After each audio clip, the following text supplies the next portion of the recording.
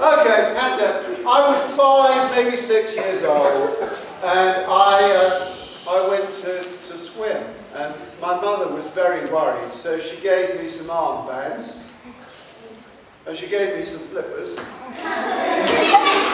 and she gave me this rubber ring with a chicken's head on it. Was it hard to show the 7 Olympic values? Was it hard? What, in the way when I competed and everything? Well, I think they naturally come out because, you know, sport is about winning and it's about losing.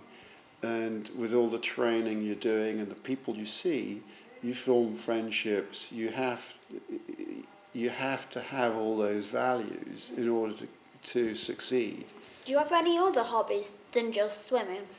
Yeah, I love photography, and I like walking, I like cycling.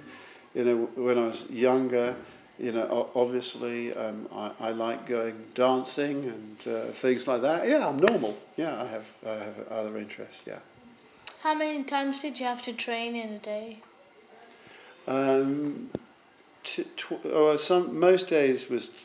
Most days of the week, apart from Saturdays and Sundays, I swam twice. Close to the Olympics, some days I'd swim 3 times a day.